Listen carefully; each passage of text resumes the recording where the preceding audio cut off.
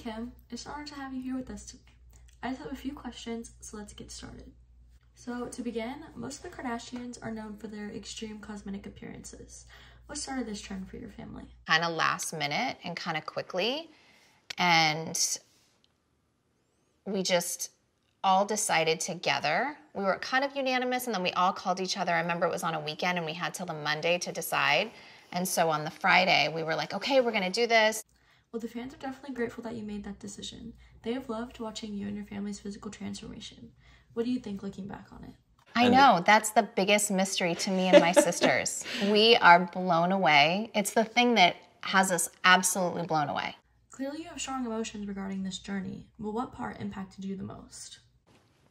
I think the thing that I'm most proud about, like, we were just all in it together, but people can really see that and they can see the evolution. And I'm just so glad that we stuck around long enough for people to get that.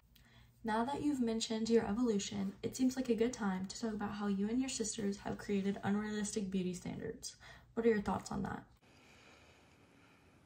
I wouldn't have looked at it that way, but it's interesting to think about it like that. Well, that's really fascinating, Kim. I just have one more question. You always seem to be so put together. How long does it take you to get ready each day? No, I'm ramping it up now, so I have about like 6 hours every day. Oh wow, that is quite some time. Anyways, thank you for sharing all of this with me. It was interesting to talk to you.